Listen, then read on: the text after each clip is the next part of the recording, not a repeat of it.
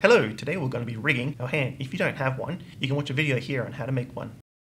To start off, we're going to need an armature to our scene. Then I'm going to head over to the side here and I'm going to search up for in front to find a setting which allows me to always view my bones. Then, over in edit mode, we're going to move our bone into place, and then I'm going to name this bone hand. Then this bone will be copied and placed into the pointer finger and then renamed to pointer.001.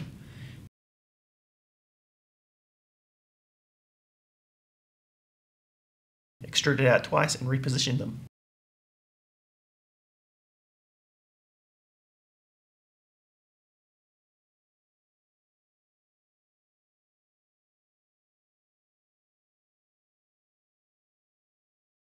Now over in pose mode, we're going to add a copy rotation to the second joint, copying the first joint's rotation and locking it so it's only on the Z, and setting our target to local space. Do this for the end joint as well, using the second joint as the target bone to copy. Now I'm going to add the other fingers to the armature. This will be easy as copying and moving and renaming these bones. It seems I have some unwanted bones that I'll remove.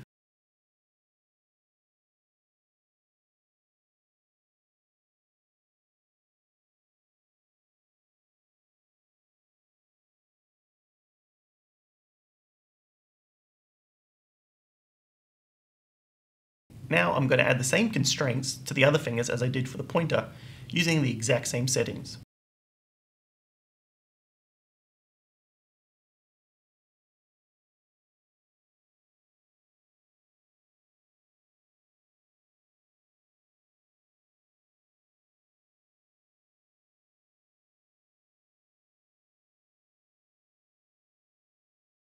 Now let's add the thumb. Let's copy a bone out and rename it. You can build a thumb using 2 bones, but I like to use 3. This gives me a wider range of motion.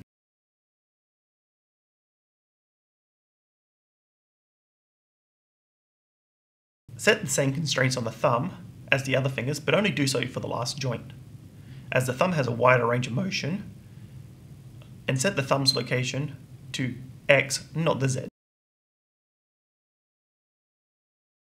Now that that's done, select the mesh and then the armature, and parent them together with automatic weights.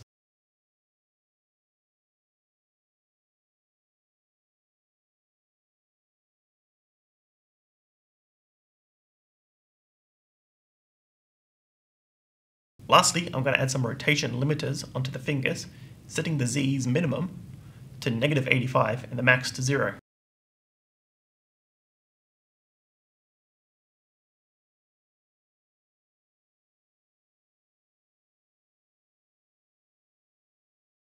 As for the thumb, we won't need this as it has a wider range of motion, so setting this would only be counterproductive.